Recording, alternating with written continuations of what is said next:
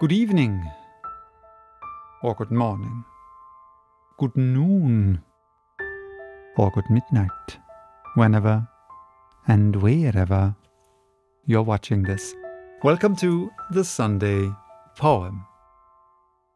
Today, it's a poem sent to me by a dear friend, and this poem is by an author who nowadays would probably be called something like a one-hit wonder, Francis William Bourdillon, a British poet, scholar, and translator who was also known to be pretty much of a bibliophile.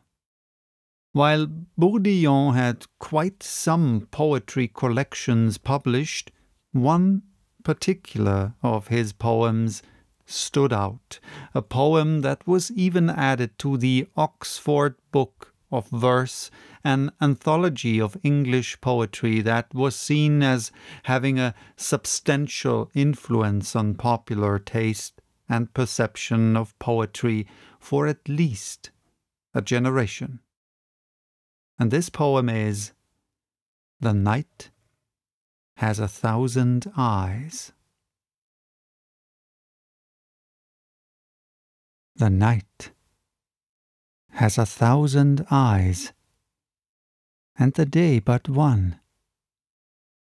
Yet the light of the bright world dies with the dying sun. The mind has 1,000 eyes, and the heart but one. Yet the light of a whole life dies when love is done.